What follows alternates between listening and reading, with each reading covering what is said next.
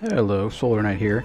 I received a question on my YouTube channel, and they wanted to know how to get to the First Ward. And I've been posting a lot of videos of me in First Ward and Night Ward, and those are zones that were added during Going Rogue, and they're actually part of Praetoria. So the easiest way to get there is to actually be level 20 plus, early 20s, go into your contacts, and you'll find someone. I see if I can find him in my inactive. No, deactivated. He might be active at this point. Where are you? Well, I can't seem to access him, but there's a guy named the Doorman, and he will show up as one of your contacts. And he will say, hey, do you want to come to the First Ward? And I had no idea what it was when I talked to him, but his name is the Doorman, and he has some crazy hair that's really odd. And so the easiest way to get to the First Ward is to basically teleport to him as a contact. Once you're there, though, you will have no idea how to get back to Atlas Park or Paragon City or anything. You will be lost. It's a good thing that there's markers on the map to tell you things, but anyone who wants to go to First Ward can, and you can get there simply from Atlas Park. You just go over to the tram, skip the tram a little bit, find what looks like the Milky Way galaxy swirling around, and then you will find First Ward and Night Ward there. First Ward is 20 to 29, Night Ward 30 to 39, and they mean it. If you're in First Ward, you're going to get 20 to 29 missions. If you decide to go to Night Ward too early, you will basically be killed by the mobs there. So a couple cool things once you're in First Ward. Once I get in, I will show you. Actually, going to see if I can get back to the Doorman. It might be something I can do to just to show you what he looks like. So here I am over here, and the door's over here. So when you talk to the Doorman, he's going to be on the other side of this wall. Loading once again.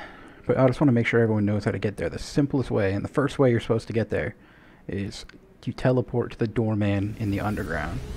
So here's the Doorman, being all door-like. Yeah. And his job, of course, to protect First Ward, to protect the rest of Praetoria from First Ward. There's a bunch of different portals around, but after you talk to him, he's like, okay, you may enter the First Ward, and you're like, oh, okay. And there's no like sign that says this is First Ward or anything, but if you just hopefully sort of click on the door behind him and hope, yeah, he's the Doorman guarding the door to First Ward. So that is the easiest, absolute easiest way to get there. Once you get higher level, 25 in your 30s, you get a bunch more contacts from First Ward and from Night Ward as options to teleport to. So I mean, it'll be kind of overwhelming. I have way too many contacts for First Ward and for Night Ward than like going to Brickstown or Independence Port or Founders Falls, like anywhere else. I'm like, I wanted to do missions there, but all my missions are in First Ward and Night Ward. Here, I'm going to look for something that's pretty interesting. The first time I got here, this is what happened.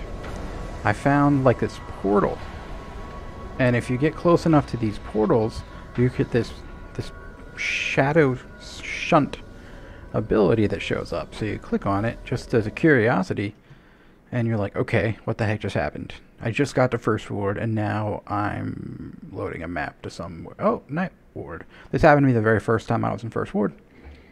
Level 21, walked right up to that, push thing, now I'm in Night Ward.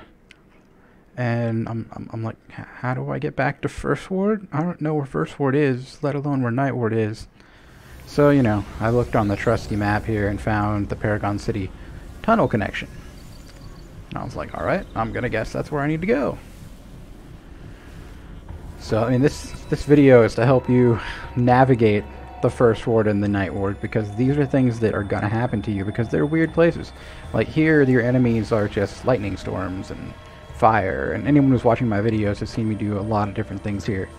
But there's the spooky mansion, the haunted mansion.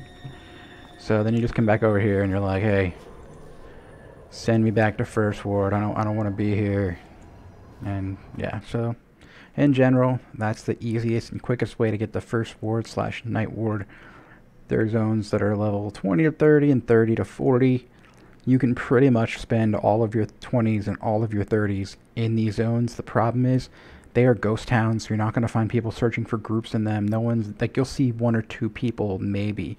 I guess this content doesn't appeal to a lot of people, I'm not sure, but as you can see, just there's no one here. I mean, maybe I can do a /who first. I think I had that perfect. First ward, if that even works. Alright, no heroes found. Let's find first ward. Search. Yeah, this is how many people there are in first ward. Now let's say you were like, hey, I'm gonna hang out in Brickstown. Yeah, you have a lot more options in Brickstown. And Independence Port's another place you could be. Yeah, look at all that. So, like I said, no one really comes to first ward to quest. The quest line is really interesting, and I had to coerce my sidekick into coming here, and he ended up really enjoying it.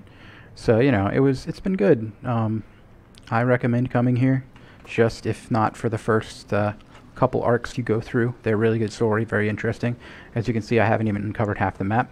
But eventually I will be doing an exploration video of this zone, as I'm doing of all zones. Anyway, that's all you need to know about visiting the first ward and the night ward. This is SolarKnight, signing off.